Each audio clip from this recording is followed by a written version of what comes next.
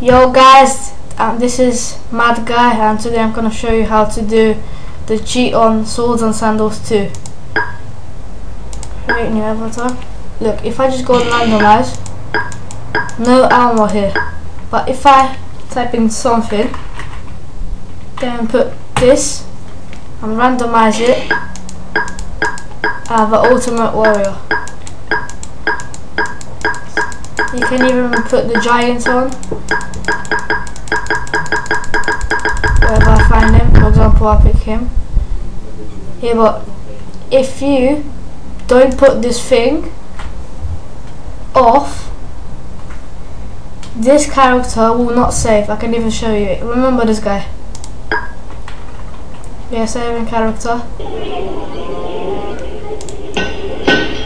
See?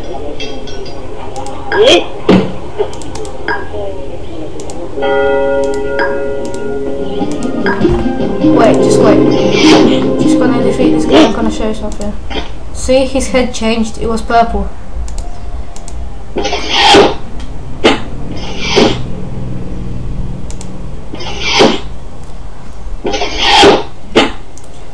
This video is basically about showing you his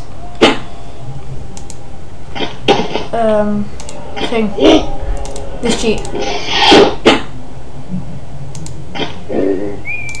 I'm here. Yes. Block. Block. I